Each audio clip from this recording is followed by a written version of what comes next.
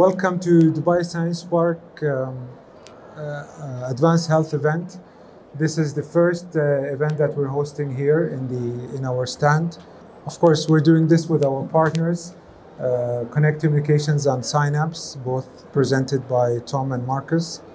And today we're talking about a very important topic, a topic that everyone wants to know the future of, and also how is it going to impact the healthcare industry.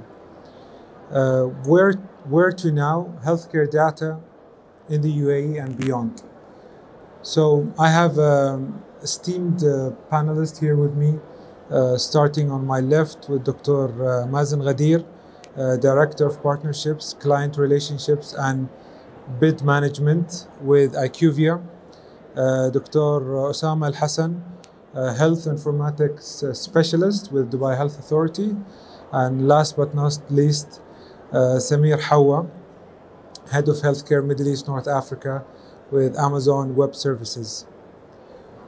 Now, I'll ask the burning question first because we want that to be out of the way.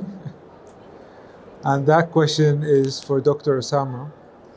When are we gonna see the amendment of the ICT law? Thank you very much for the difficult question. The amendment is already out to all the regulators, and I believe it should be coming into our official websites very soon.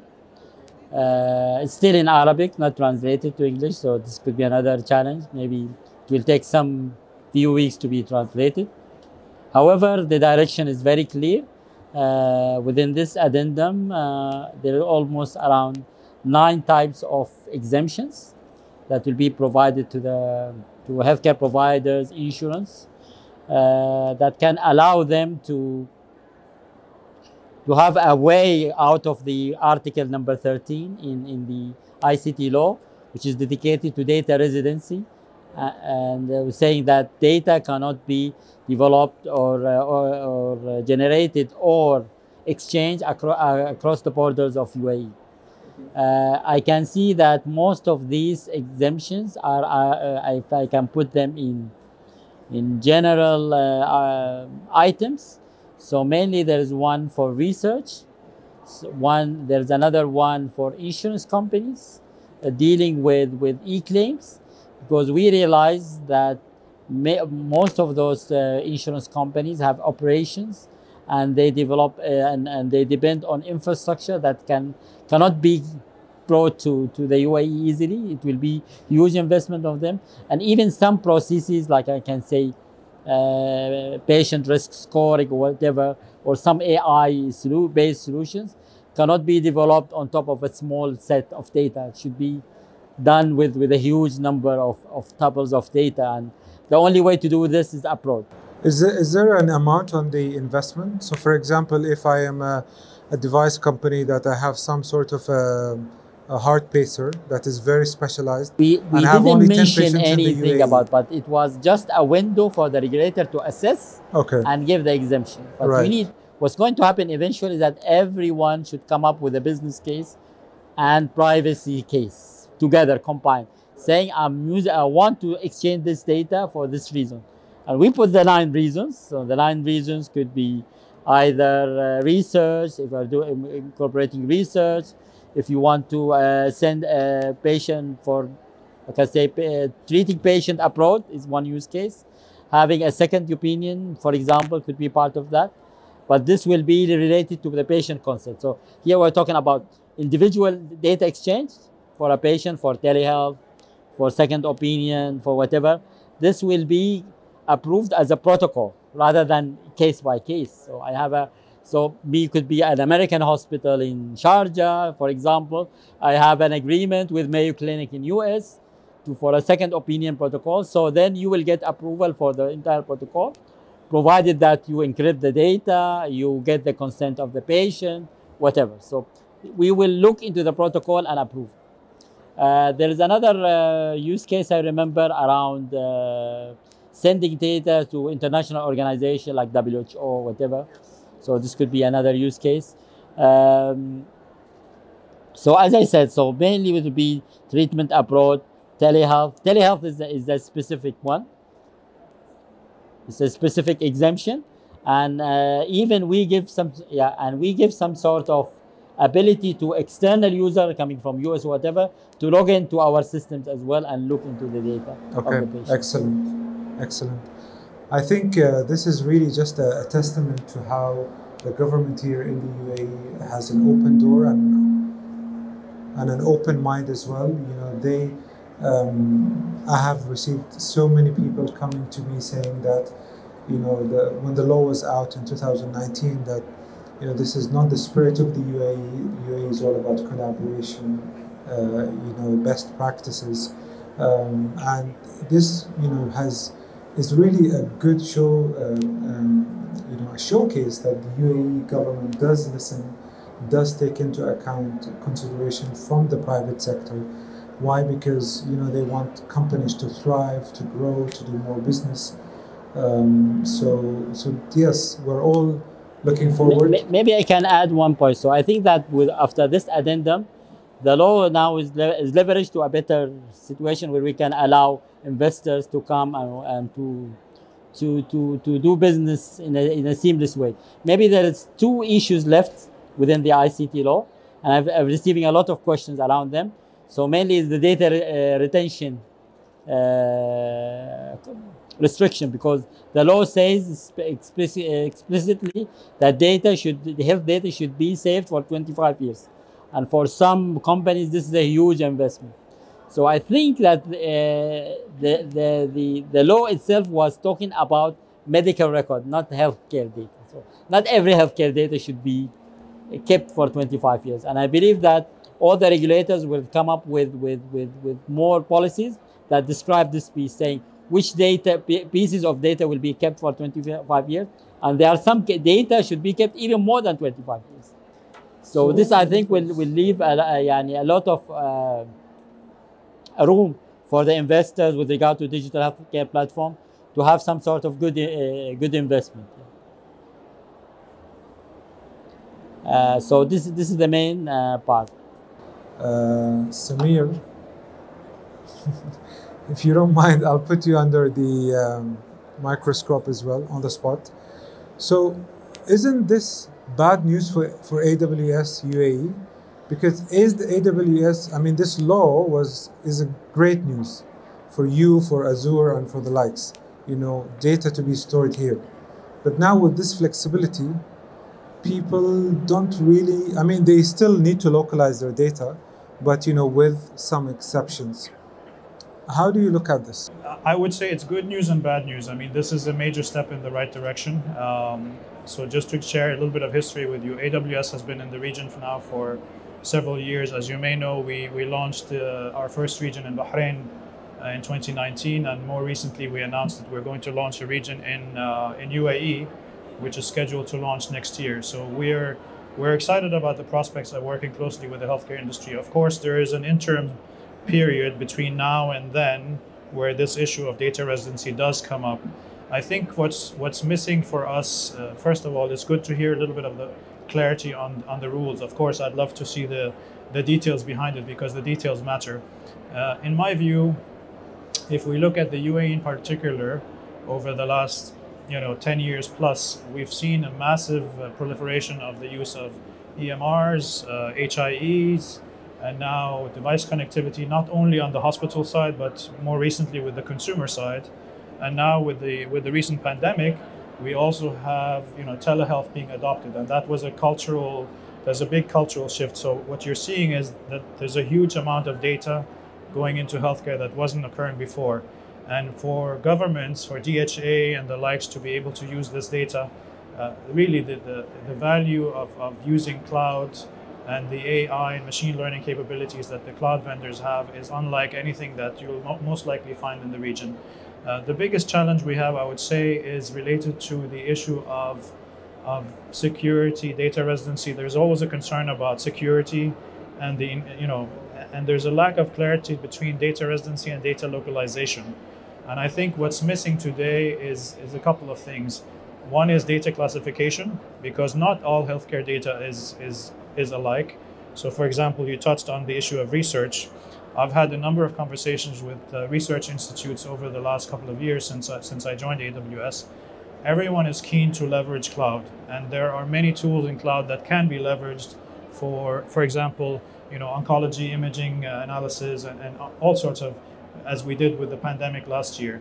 And these are things that are going to be very costly for the local providers to do on-site with their own hardware, etc. So really there is a strong value to leverage AWS, Azure, and all the other cloud providers. So I think it's good news that we're heading in this direction. I think there's still some work to be done with regards to classification. So if you look at the federal authorities like NISA, ADDA, and DESC that manage the data classifications, there's a gap between the healthcare regulators and the regulators that manage data. So that mapping of data has to occur in order for us to really be clear about what can and cannot reside in cloud. But I think it's a step in the right direction. There's a lot we can do. We're keen on, it started with me, we're really keen on getting things off the ground, of course, and I think there are things that we can do in the interim, even between now and the launch of the region in UAE, where we can do test and dev environments for research or anonymized data. But again, even anonymized data, I think the rules around anonymization and pseudonymization are not clear yet. So that part of the regulation has to mature. Dr. Mazen, as they say that data is the new oil. So what do you think of the new amendments to the law? Are you excited at IQVIA? Can you do more services around it? Can you connect to more sites or industries or Thank you for that question, Marwan. And I think because we are seeing a dramatic change in the post-COVID-19 period, as you mentioned, the era of disruption. So now there is a huge push towards hyper-legislation. So the amendment is a beginning it's the first drop of let's say, the rain that would come afterwards of protocols, approvals, and whatnot. But from IQVIA perspective, as a human data science organization, we are seeing data reinventing economies. Consumption economies like the UAE that consumed is transforming into a production and much more. They are the focus on R&D. So as data becomes more and more the oil and the center focus of governments, regulators are moving, healthcare regulators, and I like what Samir said between the interjection between health regulators and data regulators, where Smart Dubai, for example, if you look at how Smart Dubai has come in and tried to bring in digital and the focus on data closer to the government entities, specifically Dubai Health Authority. We, for example, in IQVIA, we are working now to see similar entities appearing. So, for example, in Saudi Arabia, we cover around 57 countries in this region. In Saudi Arabia, they have the Saudi Data Artificial Intelligence Authority. There is also Mohammed bin Zayed Artificial Intelligence University. Department of Health in Abu Dhabi, they are no longer talking about data science. They're talking about decision science platforms. So the fact that now is definitely what you're looking at is categorization of data, democratization of data, standardization of data. You're looking at data consumption. As maturity, I guess maturity grows in the region and specifically in the UAE, bodied and coupled with hyper legislation, amendments such as the amendment to the ICT data law. There are a lot of excitement that would come in, data privatization and confidentiality, anonymization, data standardization, that are tools that are going to come into play now. And a lot of HIE projects are happening at the same time. So there's mission mash of data coming in from all over, not just within healthcare industry. We are noticing now inter-industrial data exchange between aviation, hospitality, and healthcare. And this is bringing in a lot more anomalies when it comes to data. I think Dr. Osama will comment with the gap in data science and skills and the actual requirement for bringing up local resources. No longer do we actually export data scientists because of COVID restriction from India or Egypt. I mean, that could become the next reality, is how you grow them internally, because every country and every economy is becoming more and more protective of their talent, from India to China, to Egypt, to North Africa and whatnot, to, for example, GCC. So there is a lot of moving parts, from handling data, from bringing the skills, working with partners like AWS and Azure, working with partners like the EMR companies that are becoming more and more acquainted with real-world evidence, with data, which becomes a reality of a region that is transforming into value-based care, driven healthcare, looking at different data inputs from social determinants of health, behavioral health. And this is what I think IQVIA could bring in, working with pharma, working with clinical trials, where data has been always the oil for pharma for the last 70 years. This is it's very great, and I think if there are any young people out there thinking what to study, I think they should be data scientists, because that's really the future. Maybe you need to add with data scientists as well, privacy and security experts. This is a very rare profession that we need to find a lot of compliance experts, what we call privacy officers experts. These types of jobs will be highly in demand in the coming few months because of this law. Just for the audience, because in terms of decision making on laws, we have a lot of things that happens on a federal level, which then boils down to a local government. So is this the same with the ICT law? Was it done on a ministerial level, and then it's given to local health authorities to give more feedback, or is it how was this done? The law-making process was based on consensus, so all the regulators were well represented in the committee. All the drafts that we generated, we usually go back and forth between regulators, legal teams, technical teams. It took us almost 7 years to generate the ICT law, so it was a very lengthy process. And the same for the executive regulation and for this addendum. So actually, there's a consensus. We made sure during the process that there will always be 2 levels. So we have generic, high-level articles, but that can be interpreted and implemented on the ground through the regulators. So we have 2 levels all the time. Can I add to this? So, and I think what Dr. Osama is also adding to this, the access to data, where consent management has become the biggest headache now for any digital ecosystem. Who gets to say who accesses what, when, where? One of the presidential candidates in the US came up with a great idea of actually monetizing for the patient whenever data is used, right? So they actually can make up money in the US. One of the policies that the presidential candidates came up with is that the patient will own the data, and every time healthcare providers, payers, pharma would actually touch it, they will actually get a percentage, or so that these kind of ideas were not even thought of a few years ago. And now with the liberalization of and the huge governance drive to bring in data closer to the stakeholders, you can add an additional layer where you look at the patient control of data. What sort of ideas would you actually give in, and how can they monetize? We were talking the other day about sandboxing data. Let me just ask the audience here, who should own the data? Own the data. Is it the patient, your doctor, your insurance? Let's get a few answers. I don't think, I'm sure, the UAE law does regulate any sort of consent provisions in the law. So there's a huge gap when it comes to consent. Yeah. That's point number 1. Point number 2, we're all talking about data, but I'm sure in the UAE, there's no precise definition between personal data and personal health data.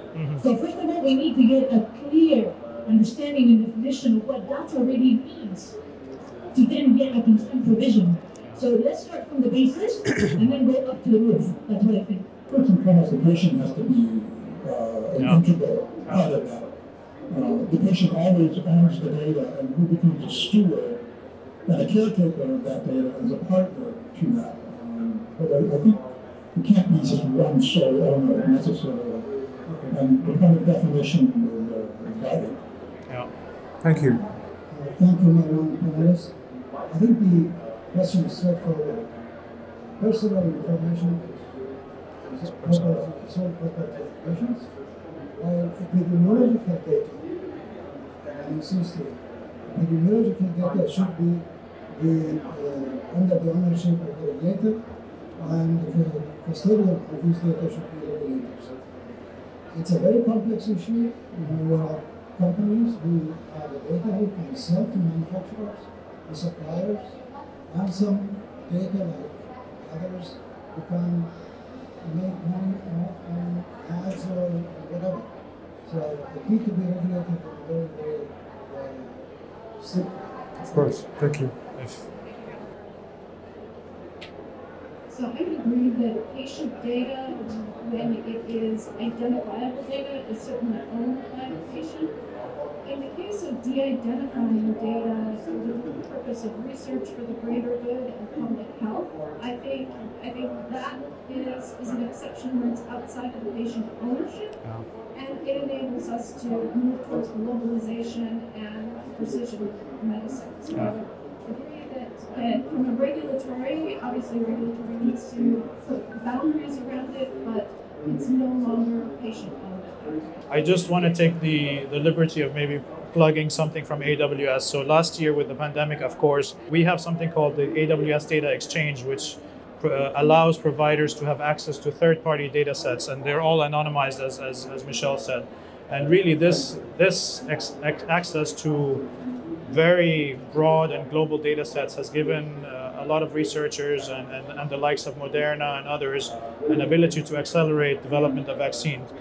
We also have something called an open data exchange, which provides free access to open data sets. And really these are tools that any one of us can use globally that help us accelerate the research and development of care. So I think it's absolutely crucial. The ownership of data, in my view, should reside with the person themselves, and whether to opt in or out is their decision. Now, to Michelle's point, I think it does, it should be anonymized for sure, but really I think that's one provision that could help us tremendously. And it's interesting because for UAE in particular, we've already been approached by other governments in the region who are willing to share their data sets with the UAE government for research purposes. So it's your next door neighbors that we talked about earlier. So it's an interesting development, but I think it's something that benefits everybody.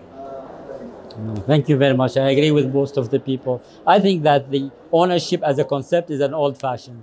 It's not applicable anymore. It's more of custodian or stewardship, plus complex rules of access. And even this could be even reaching to the deletion of data. Do I have a patient a right to delete my record from a hospital or from a population health or from a public health record?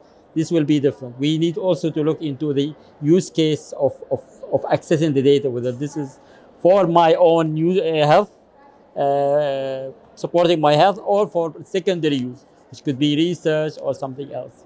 So I think we need to look at those angles. There's also another angle some people don't look at, which is that there is some sort of IP for me as a hospital or the healthcare to collect your data, put them in a fashionable way, in a meaningful way. This is the cost that I put as a healthcare regulator or the healthcare provider. So I have some ownership on this data, and this should be respected as well. Samir, back to you. Now I know AWS invested in Bahrain with a data center, and now in the UAE. We're very happy that AWS is here, but is there a movement? We are too. Thank you. Great. Do governments now around the world want to localize more and more of their data? I mean, why is this phenomenon happening? I think there are multiple reasons for this. So some reasons are related to data residency laws, and and some governments trying to protect that data residency. There is also issues of latency, for example. So in some industries, the latency of having a data center very close to the business is absolutely critical. For example, the financial industry, so that plays a massive role. Of course, there's also the issue of investments and fostering kind of the ecosystem in terms of workforce that comes into play. So what we do is when we look at new markets that we enter, we look at the whole story. It's a business case, basically. We look at the opportunity to work with the markets, but we also look at how we can foster growing that ecosystem around healthcare.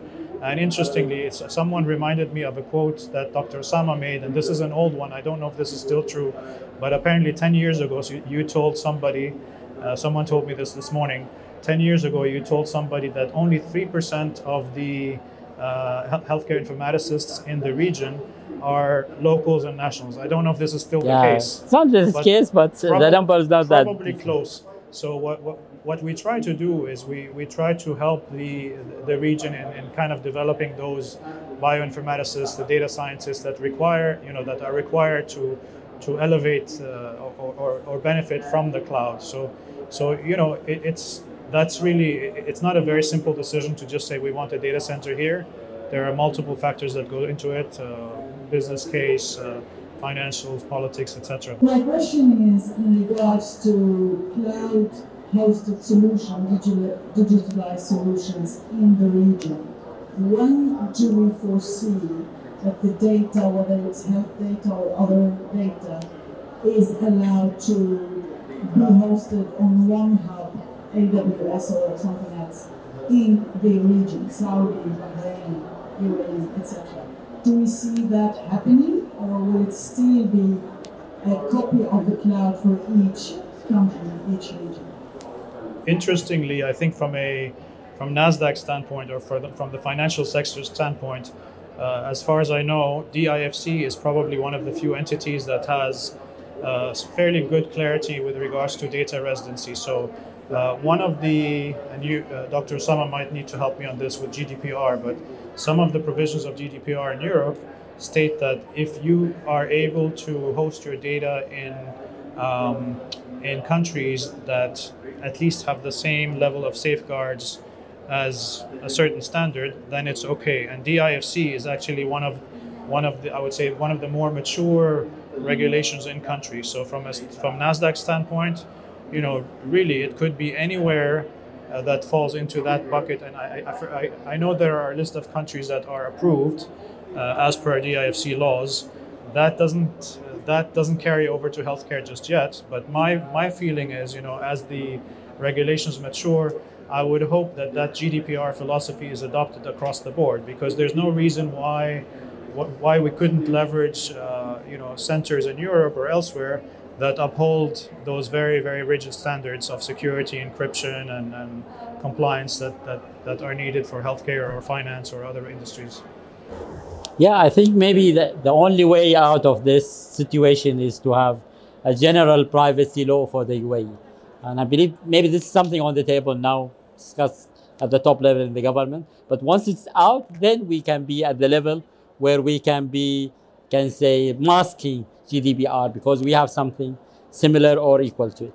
And maybe to add to that as well, you probably need to look at it from another angle. Now data, or specifically health data, is a matter of national security. So if you want to put one thing and, or let's say establish a platform for GCC, you'll probably look at the very interesting point. You need to look at the viability of that. And obviously, as you said earlier, there's epidemiological data, or data that is attributed to epidemiology. Where would you put that, for example? Would you put it at a GCC level because you're tackling an epidemic? Meanwhile, maybe you want the cancer data on a lower level, on a very segregated model, because you probably want to, do some sort of localized care plan, perhaps. So very interesting, actually. I would definitely, look at how now, as we speak, for example, Abu Dhabi is working through G42. G42 is building their cloud services through Huawei, right? Qatar is building AWS, Azure, Microsoft Azure. right? Saudi's got like a number of. So again, how would you unify that? Could you actually put all the data? Would you actually put just a segment of data to tackle under the GCC, for example, CDC, to tackle epidemiology and epidemics, right? Would you bring in the, I mean, sometimes I do question also in IQVIA, we have access to 1 billion anonymized medical records, but they're sitting in multiple different clouds. But when you go and administer clinical trials, where would you need to put that on a localized instance? Would you actually just have to be governed by the law of the land? But that's a very valid point. So absolutely. I'd like to kind of follow up on what you just said, Dr. Osama. As the UAE has taken ownership of SDG 3 for providing a physician for every patient, is there an opportunity for the UAE to set the gold standard for defining different levels of data and requirements for protection as you drive towards that? So within the context of telehealth or outside of the context of telehealth? In the context of data going across borders, because as the UAE becomes a global telehealth leader in providing universal access to healthcare, it seems that you would want to set the gold standard, have it recognized by an international body like the UN, that then enables data to come from any country in the world into the UAE securely. Is that something that is on the horizon? I think I agree with you. The good thing about the ICT law itself, the applicability of ICT law is about healthcare services provided within the UAE. So if there is something, we're talking about patients coming from outside, or the telehealth, for example, use case have been implemented outside of the UAE, it can easily flow to the UAE data centers or whatever without any restrictions. So the restrictions is only about the data which are applied to patients within UAE. So this could be another opportunity for us. I totally agree with you. So we can be hub for services happening in Africa or in Asia or whatever. So this could be a good opportunity. And maybe what you will see at the moment, some disruption to that that would allow for that. Because, for example, the e-passport, the IATA approved e-passport, it allows fluidity of data across when it comes to epidemiology, right? You will see a lot of disruption to the concepts that, okay, we should allow telemedicine, telehealth, we have lack of radiology experts, right? Do we need to actually bring in, use telehealth or allow data access, to do the reading and generate reports from abroad, for example, right? Samir, again, going back to you, in terms of cyber attacks, and we know that it's very relevant, what does AWS do to prevent or to safeguard the data that is hosted here, or even globally? So for us, security is job zero. I mean, we have millions of customers around the world and tens of thousands of partners, and we wouldn't have those customers and partners without the trust that we have behind our cybersecurity measures. So I think just from a scale point, looking at, we have, 200 plus availability zones globally now, and it's, the scale that we have allows us to really take extreme measures in terms of cybersecurity. So my view is that what we can do from a security standpoint will really exceed anything that can be done on a smaller scale by a local host or by a hospital on its own, because we have that scale and we have multiple ISO certifications and security measures. Keep in mind that some of our clients in the US, for example, are national security clients. So there's a good reason why they trust us with their data to take care of them. So I have no doubt that our cybersecurity measures are as good as they can get. Very good, excellent. Any more questions from the audience? My earlier question about unintended consequences, in some respects, you answered it in the context of the UAE being able to have data that comes from without. Take as an example, the patient's radiologic exam is read in the US or read in England, and an interpretation is brought back here. as you repeat that over and over again across multiple providers and payers, across all sorts of borders, you arrive at an end result where the view of the whole patient is somewhat fragmented. Now, it may not be ICT's responsibility to unwind that, but what opportunities do you see to avoid that kind of thing? Because population health management will eventually come when the physician wants the entire view of the whole patient. So if I can ask that question, what do you see as some of the opportunities to make that happen? Thank you. Maybe we can look at this from the value-based care point of view. So making sure that all those people who are looking into the services and who's paying it, they should be obliged to massage the data and make the data more meaningful for better care. So I think taking it from the insurance side will support it, support a lot what we are trying to say or trying to achieve. This will be the responsibility for people who are managing it from the value-based care. They need to make it more meaningful, so it will be also more cost-effective and more getting more of the outpatient outcomes from the healthcare point of view. And perhaps also related to a concept that I learned from Dr. Osama, what we call the minimum relevant data to make the right decision, right? It's just like innovation concepts that I learned from Ahmed, minimum viable products, MVPs, right? So if you're a clinician, you need the minimum amount, what is the minimum amount of data that you need to make that right decision? So that would enable you to actually determine how much of that would you need, whether it's population health. You know, now there's the huge concept of behavioral health that you're bringing in, social determinants of health. They don't call it Internet of Medical Things no more. They call it Internet of Behavioral Things, right? So again, your question is absolutely valid, and it brings us back to the point that what is the minimum set of data points that a clinician, based on the case, would need to actually have, physician, nurse, and whatnot, right? And from a population health perspective, how much data would you, because you don't want to overburden. Too much data is overburdening as well. So there's a fine line between too much and too little, right? So, but that's a fantastic question. Ahmed. My question is on Apple's recent announcement on making your personal health records available for EMRs such as Allscripts and Cerner and so on.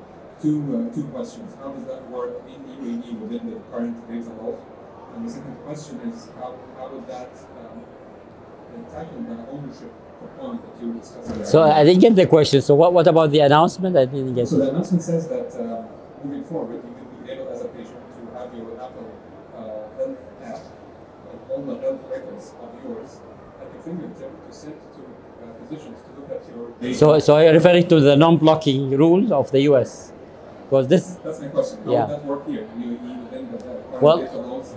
So if we apply it in the UAE, so this will open up a lot of. Actually, now we are seeing all the hospitals now are investing a lot of money on building patient portal. Not because of rules, because of competition. So every hospital today wants to keep their patients, and the only way to do that to have a better patient journey and a better patient relationship. The only way to do that is through patient portals.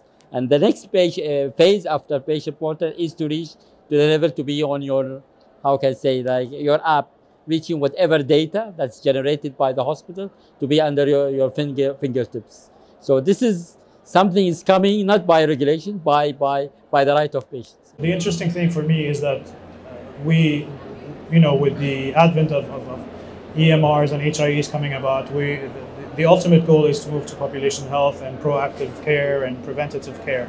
And we're asking the consumer to get involved with healthcare and take ownership of their own healthcare. So the things like the Apple Watches, etc., this is really owned by the consumer. And that goes back to the question of ownership, who owns the data and who has the right to decide what to do with the data.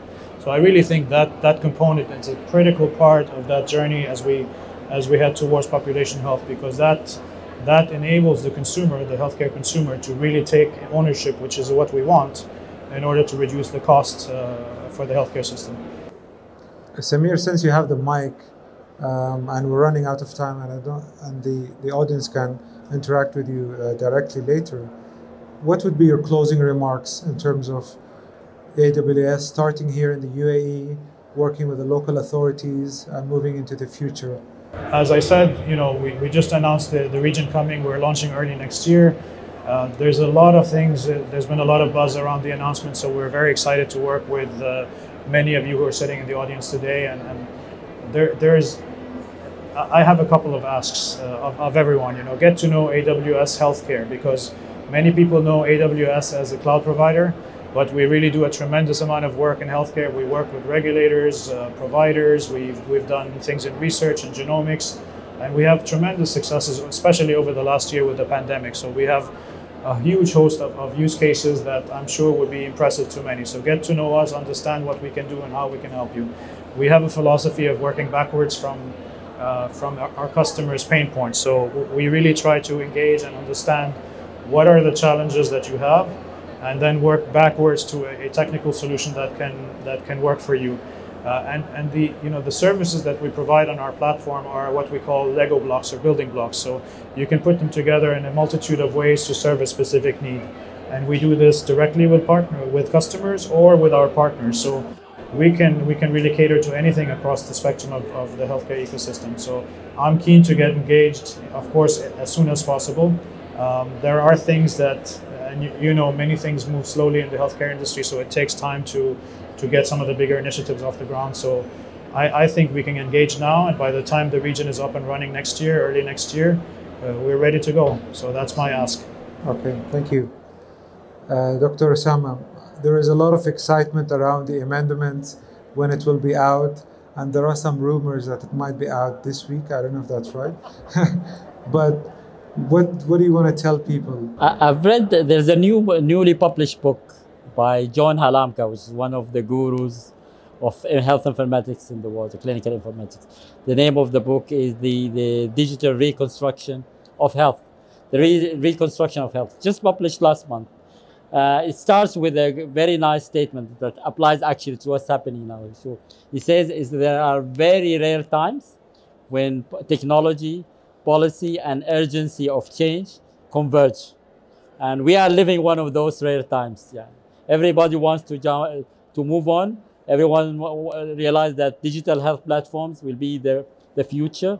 We need to liberate the usage of data, but we need also to respect the privacy and the security of patients. I think we're heading toward this goal. Thank you. Thank you. Mazen, the last few words for you. Get skilled up, build your skills. I think the next few years, with the disruption that has happened in the post-COVID-19, has brought in a lot of digitization and related activities. So I think it's definitely a very exciting period to watch out for the needed skills.